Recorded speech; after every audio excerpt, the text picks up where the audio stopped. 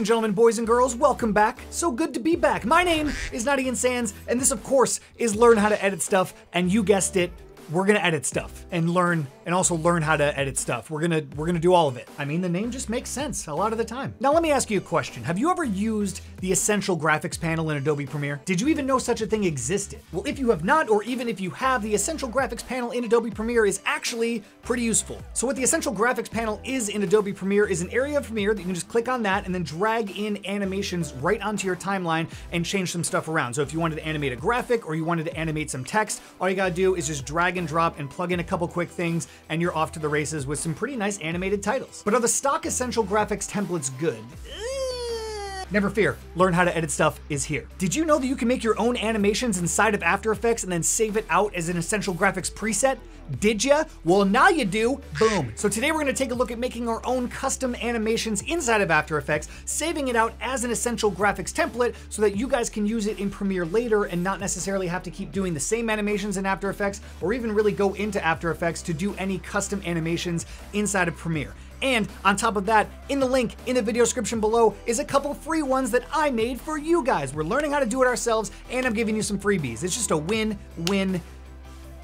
It's only two wins. It's a win-win. So download the free ones below and open up Adobe After Effects because we're making our own right now. All right, guys, After Effects is open, and first and foremost, I'm going to start a new composition. My sequence settings are 1920 by 1080 at 23,976 and 5 seconds. You're gonna wanna keep these title animations pretty short. The longer you have your duration, the more complicated it's gonna be, so definitely keep the time short. 5 seconds is plenty of time, trust me. So we're gonna click OK, and it's gonna open up our blank composition. Now, the first thing you're gonna wanna do is you're gonna wanna name this composition whatever you plan on making. So for this, we're gonna call this Simple Lower Third and hit Enter, and now we are getting started. So the first thing I'm gonna do is add some text down onto my timeline, and I'm just gonna write main title goes here. Perfect.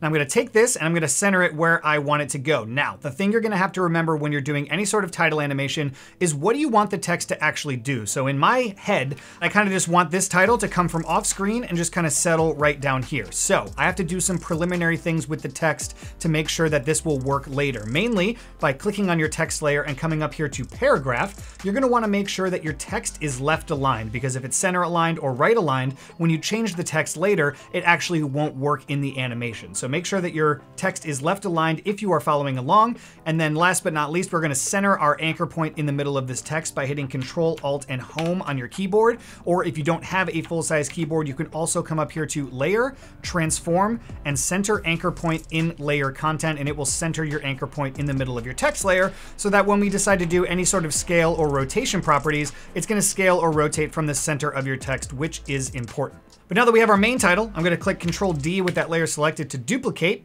and I'm gonna take my bottom layer here, and I'm just gonna click and drag underneath itself, and I'm gonna change this text to secondary title here. And now I'm gonna recenter my anchor point again because it's a different length of words. And now I'm going to scale this down, and we'll zoom in here, and I'm going to just put this right underneath this. There you go. So this is a very, very basic lower third animation that we're gonna be creating here, but it is cool because you can make your own templates and you can get more and more extreme, but we'll get into that in just a minute. For the sake of time and simplicity, I'm gonna set a position keyframe right here, and I'm gonna hit Shift, Control, and the right arrow to go over 10 keyframes, and I'm going to set another position keyframe at the very end. And now I'm just gonna take my text on the first keyframe and I'm just gonna pull it back, just like that. So now we have a very simple animation here. I'm gonna highlight my keyframes, right click, keyframe assistant, and easy ease, just to make that animation a little bit smoother.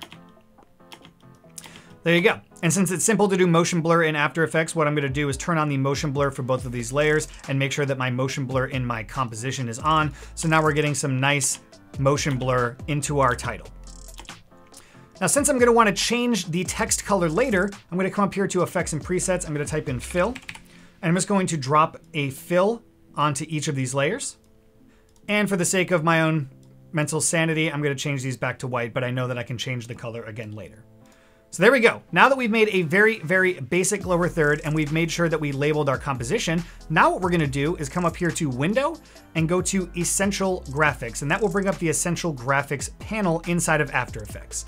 Now, the first thing you're gonna wanna do is select which composition we're working with today. So we're going to select Simple Lower Third, and I'm immediately going to name this. Learn How to Edit Stuff Simple Lower Third.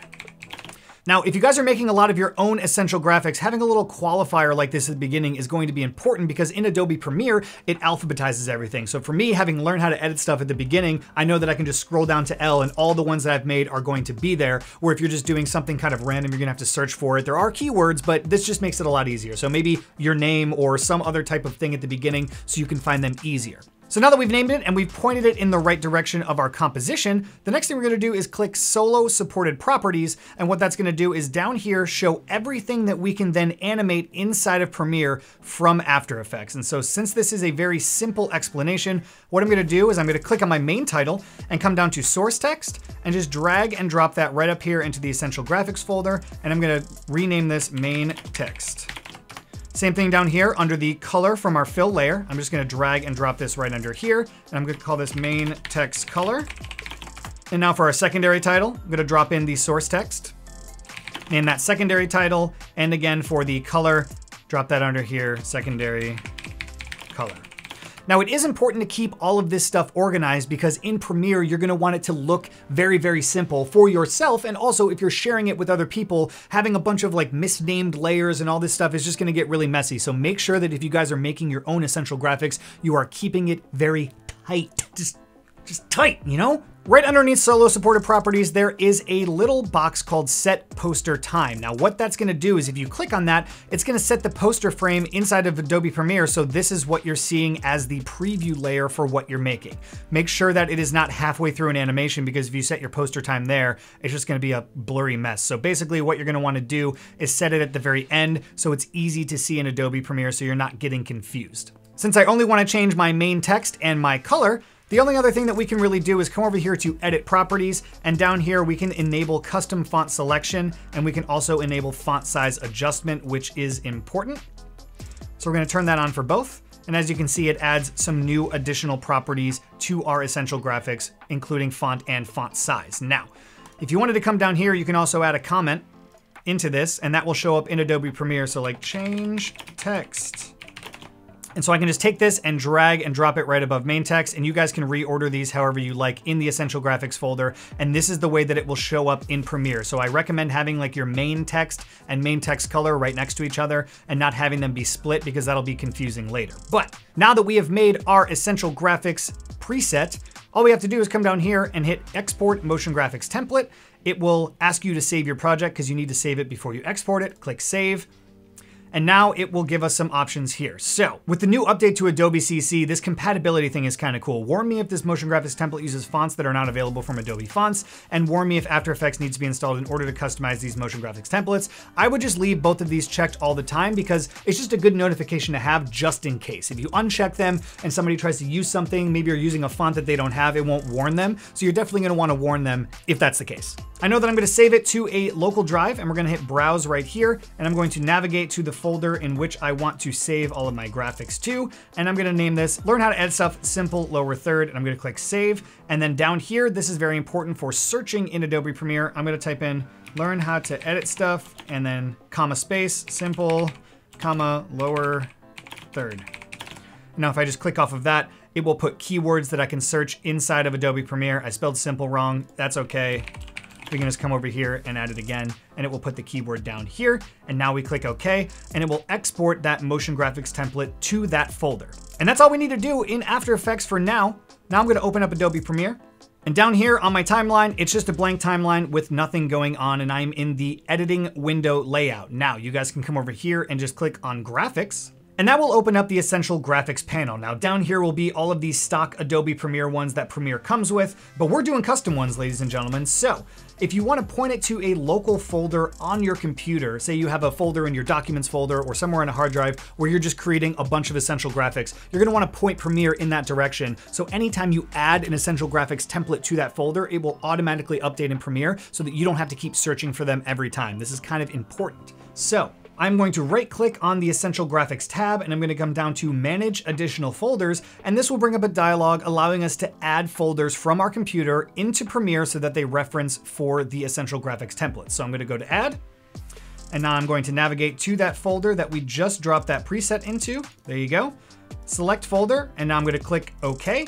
And now, ladies and gentlemen, if I just come up here and I search Learn How to Edit Stuff and hit Enter, There you go. Here's our simple lower third that we just made. So you're gonna take this and just drag it straight onto your timeline. It will load the motion graphics template, and voila, ladies and gentlemen, it is now inside of Premiere and ready for us to edit. So all we have to do is click on that Essential Graphics template and come over to the Edit tab under Essential Graphics, and now we can change our title.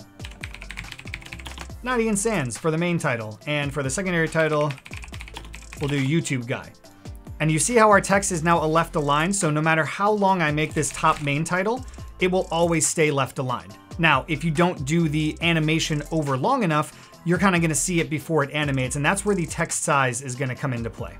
So now I can just kind of shrink this text size down if I have a super long title, and now the animation actually makes sense. But since we're just gonna type in Naughty and Sans, that will work just perfectly. And now my secondary color, I'm going to make maybe a blue, and I can change the colors interchangeably. And now, ladies and gentlemen, we have a very simple animated title in Adobe Premiere that we made ourselves in After Effects. And guys, the possibilities are kind of endless. You can animate a lot of different things inside the Essential Graphics panel, and you can get as complex or as simple as you want. But if you're gonna sit down and you're gonna take time to make a bunch of Essential Graphics, just make sure that you're doing them right, make sure that you're making them clean, and make sure that they're easy to follow, especially if you're gonna give those templates to other people like I'm gonna give to you today.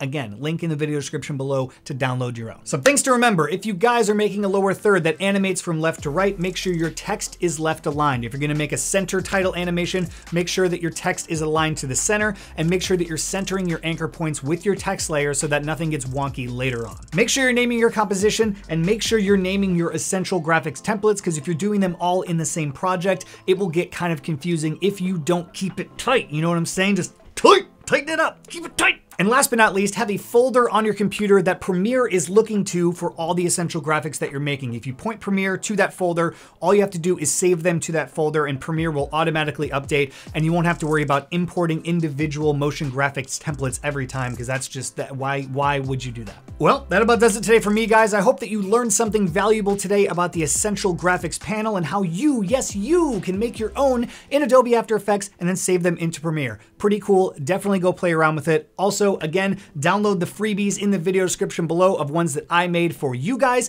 If you haven't yet, make sure you subscribe to the channel, and also check out the last video that you missed. I try to do them weekly. I learn how to edit stuff, but you know, life gets in the way, people get busy. I try to do it as much as possible, all right? This is free content for you guys. Make sure you subscribe and check out the last video, and I will see you next time.